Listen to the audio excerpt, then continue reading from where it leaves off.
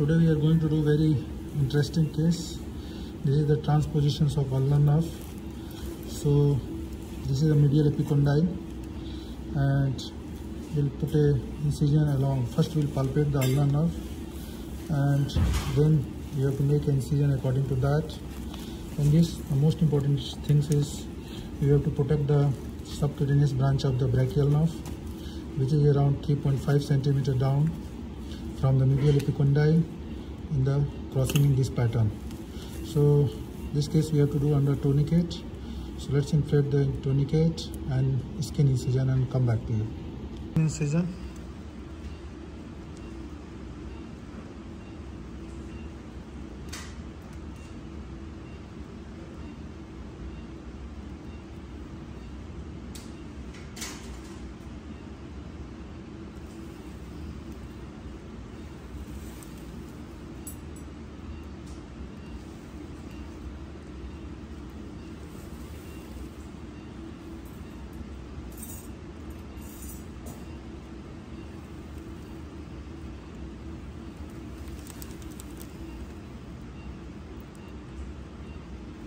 You have to be very cautious at this because it's in the subcutaneous plane.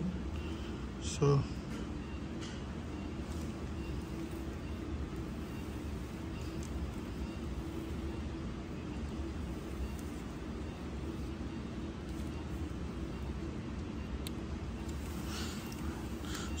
let me explore and then come back to you. So after the skin incision, we created the flap, anterior and posterior. So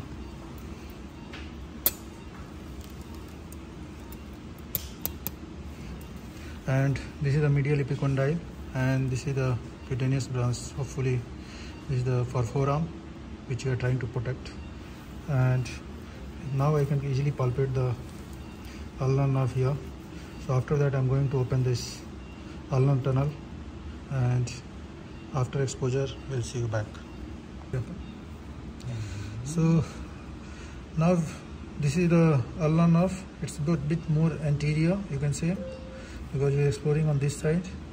So always try to trace from the distal to the proximal if you are having any doubt here to find out the ulnar nerve. And we are just releasing this.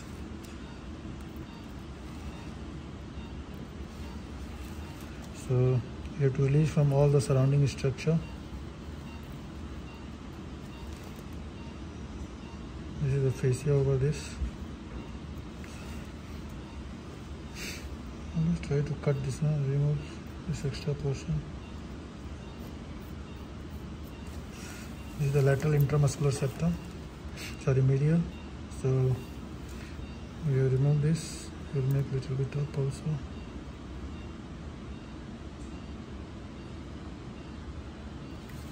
Okay, so from the distal also you have to see, and we have to mobilize the ulnar nerve now. So just release from all the surrounding structure before going for anything.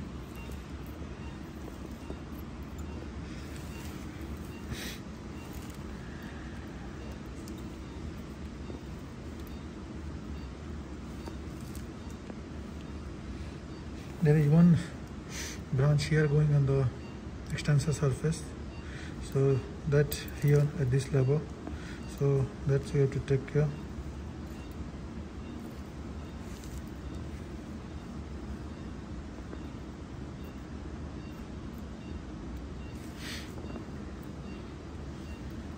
So let me explore the nerve completely and then I'll come back. So we have explored the ulnar nerve now, and now we are going to make a tunnel for this. So this is the medial epicondyle. Over this is the pronator teres tendon, and just we'll mark with the flap to raise the fascia around 2 centimeter. Just release it from here.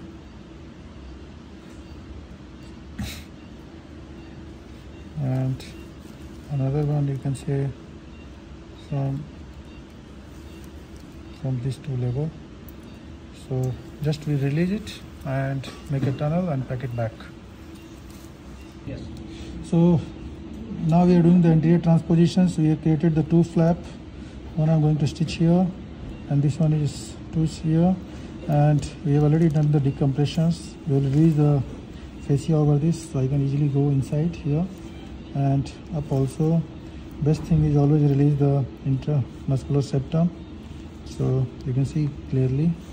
And now I'm going to put the stitches, so it's a vicryl, and then our job will be finished.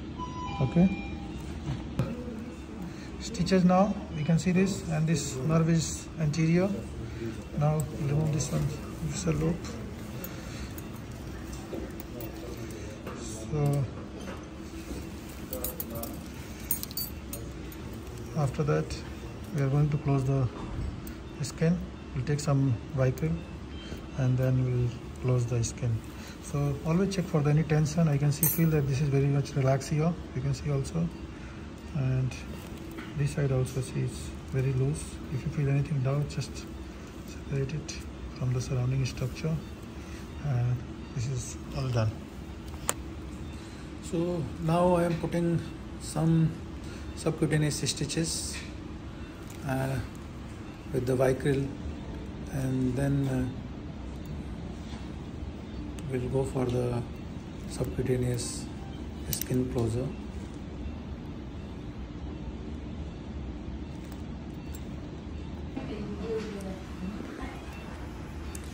So this is the final stitch I'm going to put subcutaneous.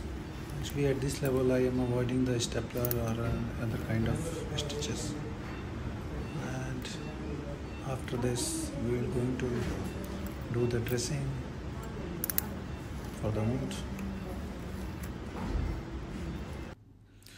So after the skin closure, I am going to put the 80 milligram of methylprednisolone. That is going to reduce the inflammation and further fibrosis along the nerve, and that will help in the any kind of recurrence and reduce the inflammation in the nerve, and which is going to help in the healing. So thank you for watching this video. For more surgical videos, please do subscribe and like the channel. If you have any queries related to this procedure, please comment. Thank you.